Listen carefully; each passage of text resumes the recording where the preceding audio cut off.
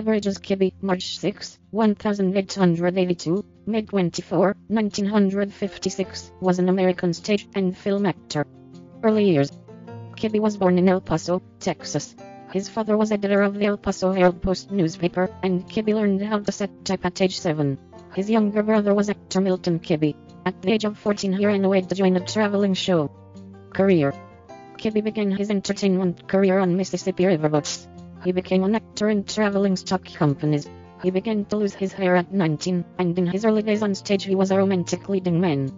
In 1930, he made his debut on Broadway in the play, Torch Song, which won acclaim in New York and attracted the interest of Hollywood. Citation needed. Shortly afterwards, Kibbee moved to California after being signed by Paramount Pictures.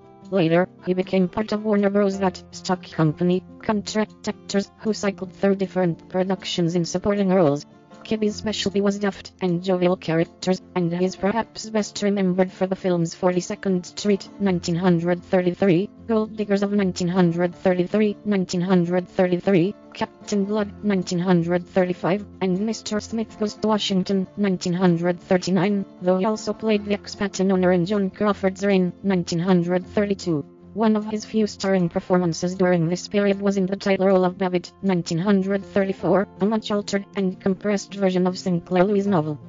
He is also remembered for his performance as Mr. Webb, editor of the Grover's Corners, New Hampshire newspaper, and father of Emily Webb, played by Martha Scott, in the film version of the classic Thornton Wilder play Our Town. Personal life.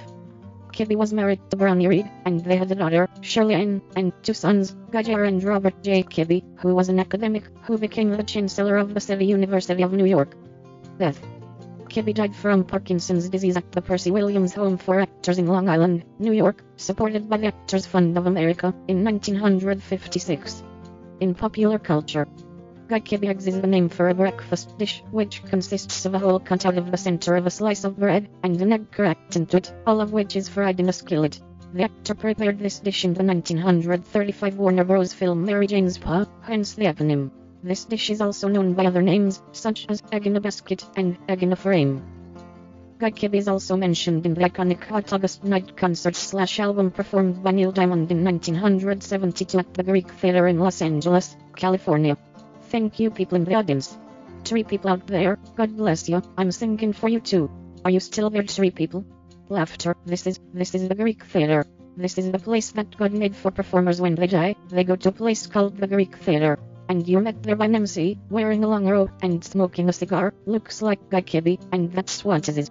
It's performer's paradise. Filmography. Television appearances.